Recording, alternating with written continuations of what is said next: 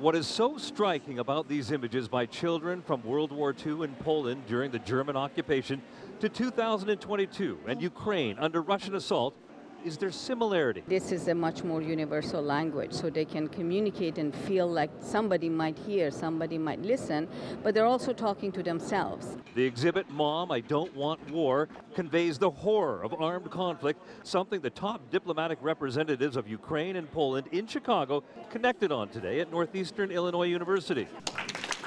And before the panel discussion, those representatives underlined war's unpredictability, including what to make of yesterday's missile bombing in Poland that killed 2 people. Our services are on the spot.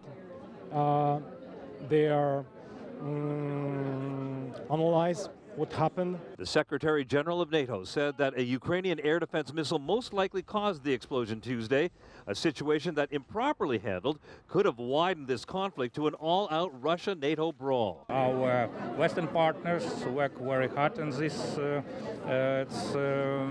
event, and we are waiting for result of investigation. Joined by the Consul General for the Czech Republic, the diplomats praised solidarity in the fight against aggression and reflected on a timeless story as illustrated by children from the last century, images preserved in Polish archives, to the present day, where kids can post their art to the Mom I See War portal. Put it on paper and not hold it inside of themselves, so it's a kind of a rippling effect. The images in this exhibition are organized according to themes.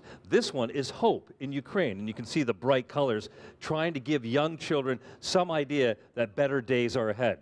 Images like these are available online. They're going to be auctioned, and the money that comes from those auctions is going to help those kids in Ukraine. This exhibition will be here until Friday at NEIU. Ravi Baitwal, ABC 7 Eyewitness News.